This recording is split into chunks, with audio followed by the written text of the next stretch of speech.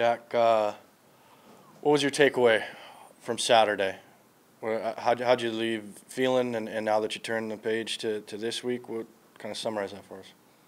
Well, it was obviously really disappointing as a team, getting beat 27-0, and then also as an offense, not being able to, put any points on the board. You're never going to win games doing that, and so I think it was a gut check to us. We had such a positive 2 weeks before, put up a lot of points. I think we punted once the last 2 games prior to this, so we really weren't getting stopped, and it was, a reality check to, you can't just waltz in somewhere and think you're going to put up 40 points a game. So, we're going to have there's some conversations to be had this week, and you got to look in the mirror and think that we prepare the same as we did the week before.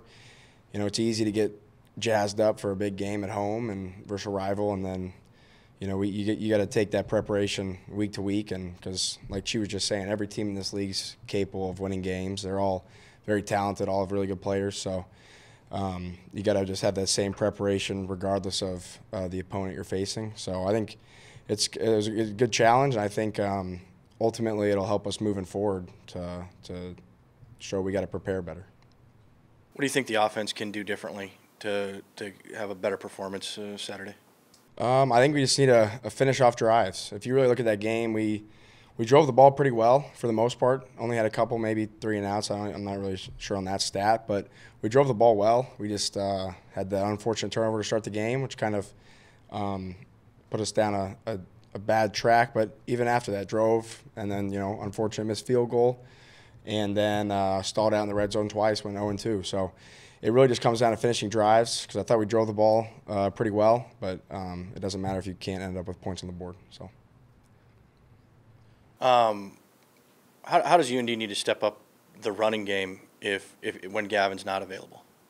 Yeah, we've got really talented backs. Gavin's had an excellent year, but Isaiah and Skokes are both very talented. So we, just continuing to feed them and get them more confident in the running game, because they're both very talented and they can take us as far as we need to go. So if he's out this week, we're going to rely on those 2 guys, and we're confident as a group. We know what they can do, and they've shown that for years now, and they've made very explosive plays. So if Gavin's out, we're just fine with those 2 guys.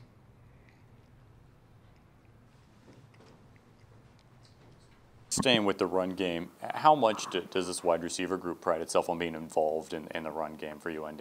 Yeah, absolutely. I know since I've been here, I think this year we really, more so than just the coaches saying, I think us as a unit have really prided ourselves on blocking really well for the running backs, and we see screen plays also kind of as an extension of the run game.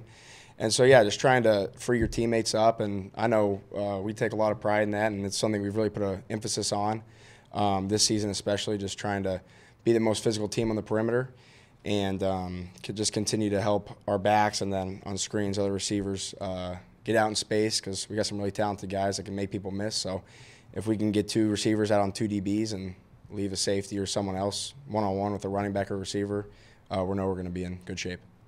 Can you explain, you talked about wanting to finish drives. How does that happen? To the untrained eye, obviously the red zone is different, but so how do you finish drives? Yeah, I think it just comes down to having that confidence. We stalled out early and then had turnovers. I feel like we kind of just got down on ourselves, and you just can't have that. You got to go into every drive expecting to put points on the board, and it really just comes down to a belief, and you got to execute. You got to be really clean, because there's less room down there, and defenses tighten up. So you got to be really clean in execution, and then ultimately I think it comes down to a confidence belief that this drive will end in points, and just preaching that to the quarterbacks, receivers, O-line, and then just really finishing off the drive.